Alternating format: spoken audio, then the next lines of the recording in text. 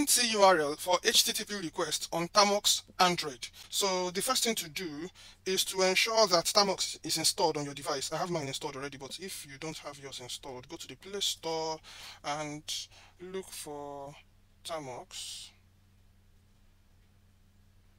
And this first one over here, I've installed mine. You can install yours if you don't have it installed. Then you open, and you can see I have my Linux running on my device. So if you are doing this for the first time, I would advise that you update the package references and also upgrade the package versions as well. So you do pkg,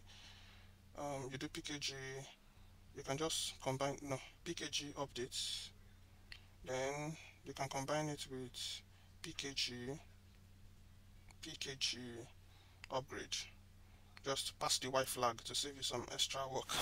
Okay, so now that you've, by now I believe you have that updated, you can do something like cURL version.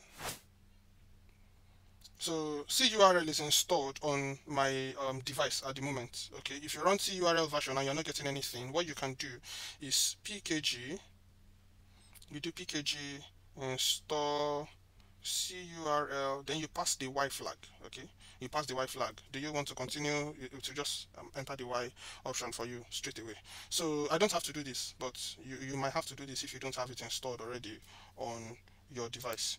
So moving on, I'll just clear this. Then after clearing this, let's run a simple a basic get request. Okay, a basic get request.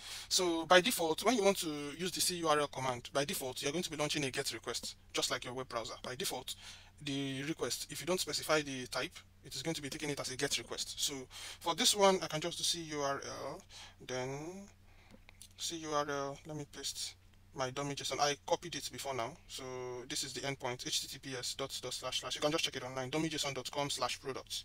So I can just okay, let me run this. Make sure you're connected to the internet. You see all this data that is being sent over API. See how messy it is. Just see how messy it is.